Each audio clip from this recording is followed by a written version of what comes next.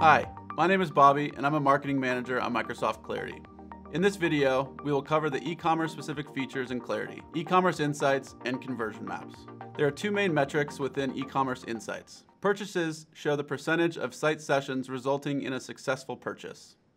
And products, which not only show a list of the most popular products, but also let you add e-commerce specific filters such as price, availability, and brand to your Clarity data. Quick note, the purchases feature is only available on Shopify sites with Clarity. Product information is only available for sites that use product.json LD. Let's dive in. Say you have a Shopify site and want to know how many sessions resulted in a purchase. Simply navigate to the purchases card in the dashboard. Here, you can view the percent of sessions that resulted in a purchase. Click the Recordings button to view recordings of those sessions with purchases. If you want to see a list of your most popular product pages for your site, just navigate to the dashboard card. Again, you can easily view heat maps and recordings from this card. Adding e-commerce specific filters are a powerful way to zero in on specific sessions that you care about the most.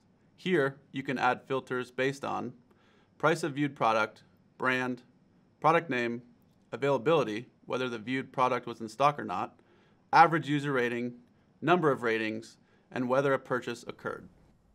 Combine these filters with over 40 other filters available to you in Clarity.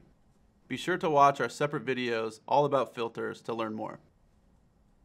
Conversion maps are a specific type of area map just for your e-commerce sites. If you are unfamiliar with heat maps, be sure to check out our separate video where we dive deeper. With conversion maps, you will understand how website interactions affect your purchase rate.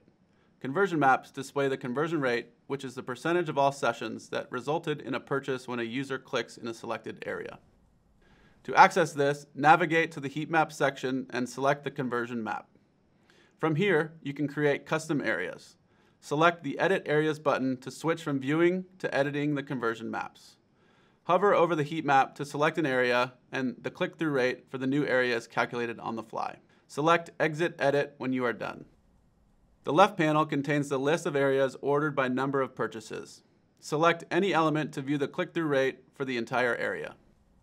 The bottom bar shows you the total number of purchases and the total number of sessions, along with a color scale that indicates high to low click-through rate.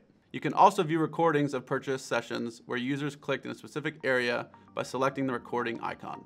Thank you for watching. See you in the next one.